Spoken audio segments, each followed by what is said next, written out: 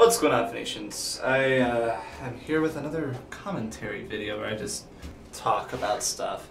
And today's a national holiday and not much business is going to be getting done at my office, but it's like, still gotta come here and take care of some legal stuff or shoot emails or whatever. But now it's lunchtime, so I'm gonna go walk to lunch. I don't know what I'm gonna eat yet, but I'm gonna walk and talk as I eat. It's a bit windy today. On Twitter yesterday, I asked if you guys wanted me to answer a question specific to my YouTube channel or anything. And, really, I just asked for anything to talk about because I haven't filmed much at all this week.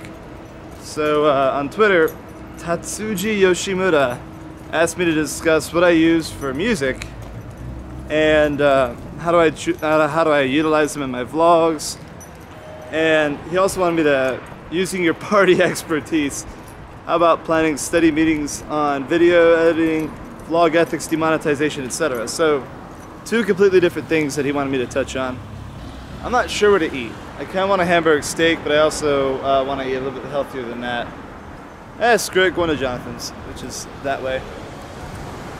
So the music I use is mostly by two artists, Hiko Simon and Tai Nakamura. If you don't know either of them, they're part of a group called the Tokyo Digital Crew. And there's a bunch of other YouTubers that are part of that, or YouTubers, online people, people in my community in general. It's just they upload a lot of music. A lot of it's really electronic based, and it sounds really good. So and they always say you could use it for free, put it into vlogs or whatever. Holy God, it's windy. Whenever I use their music, I always have their the links to their SoundCloud in the description, but it's gonna be the top link in the description for Tokyo Digital Crew, and they are really nice people. And especially like Tai or Hiko, you can always shoot them a message, and if you have a pitch you want to give them for a song idea or something, like for example the Kutsudogi beer, which is also known as the Phoenyx787 theme song. I asked that to Hiko. I asked him to make that for my Thirsty Thursday video series. There's actually two songs that Tai Nakamura has made for me specifically, and he's also currently working on a third one for Hanami. So yeah, it's very nice people that I work with when it comes to music. Now when it comes to how I utilize it, it always depends on the scene, and that's, honestly, music and background music and stuff is always one of the toughest parts of my vlogs. When I'm editing and I'm like, crap, I don't know what scene to put here, especially if it's like, oh, I'm going somewhere or I'm traveling somewhere, but it's like not, like there's a beach theme song that I use at the beach, and there's a it's called Tokyo Night. So I forget the name of it, but it's one you hear a lot of, and it's very kind of upbeat, kind of urban sounding song. And then there's a song that was actually made, it was dedicated to Sophie Shivers, right? I use that one a lot because it's a very Japanese yet bassy urban sounding song, and I love using that one because the bass drums on that one pop out quite a lot. So in my travel vlogs I use a lot of Hiko's music. There was one, I think it's called I don't know, it's named after some place in Thailand, I can't pronounce it, but I love using that one for when I'm traveling because it has that sort of traveling feel, because Hiko wrote that when he was traveling, so it makes sense. So a good portion of my travel vlogs use that music. When I'm at like a shrine or a temple, there's a tune that Tai Nakamura made that it's just simply called Rising Sun, and as you can expect, it's a very traditional Japanese sounding song. So I use that one a lot, and it's really good for traditional sounding things, or if I'm like at a Hanami where it's not not a drunk Hanami. I'm talking like a actual like Hanami where I'm filming traditional stuff. I'll use that. Tai is always grateful when I use his music, and I'm sure if you guys use his music as well in your vlogs, you'll make Tai very happy. Just make sure you credit him and credit anybody's music that you use in the description, and if possible, leave a SoundCloud link as well, because maybe someone wants to listen to it and they could discover their new favorite artist, right? So that's what I recommend you guys doing for that. But yeah, that's the gist of what I use for music. Sometimes I use other things, but like 99% of the music in my vlog is from Tai or Hiko Simon. So I hope that answers that question.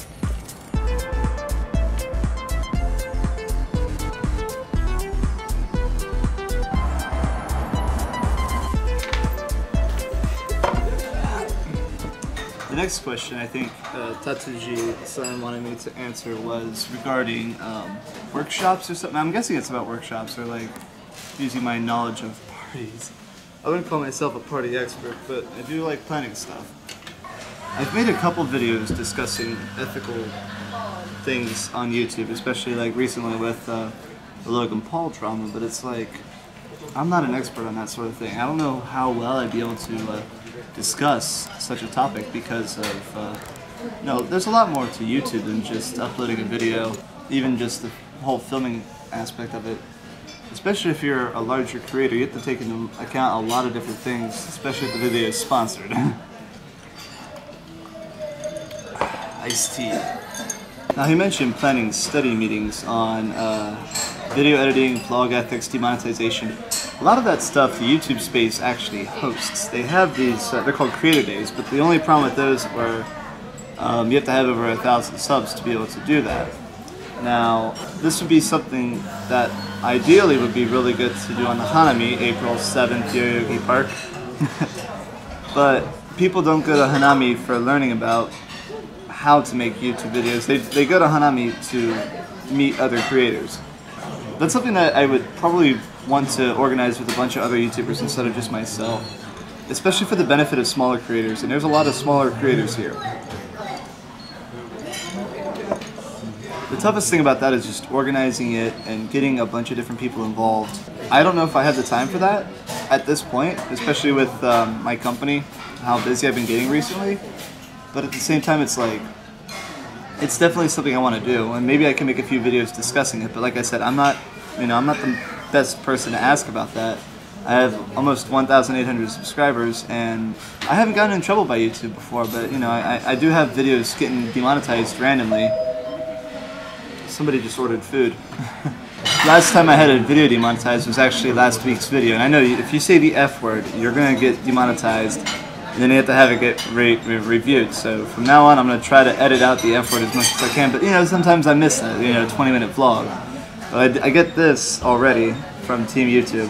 Last time I had a video demonetized, and they were like, just click request review, and a lot of, you know, it used to say that error. It says you only can view this video once you have like over a certain amount of views on it, but they review it pretty quickly if you tweet at them and leave a link and request review. I'm guessing Team YouTube has, you know, their dashboard or whatever has something that shows this video was demonetized and they requested a review. So, God, people are hungry today. I guess, and if you request a review for your video and you tweet at Team YouTube, they're gonna get it done quicker, which will save you, well, rather, you'll get more money out of your video because of peak timing. If you have under 10,000 subs, you have to have, that video will only get reviewed if it's public, which sucks. I know that sucks, but just after you get the video reviewed and monetization back, sorry, that's what I want you guys, that's what I recommend you guys to promote the hell out of the videos, because then people will see it more and you'll get more of that ad revenue. People complain about like, oh, you're not getting that much money. That money helps. That money helps out a lot. I've gotten like $400 out of YouTube already. I shouldn't say already because that's pretty pathetic for being on the platform for 3.5 years. But I've gotten a good amount of money from YouTube, and it's helped out. Like, it paid for equipment like this camera or microphone or whatever, right? It helps out a lot, and it's a good platform to make extra money from. People need to stop ordering food as a restaurant. I should probably stop talking.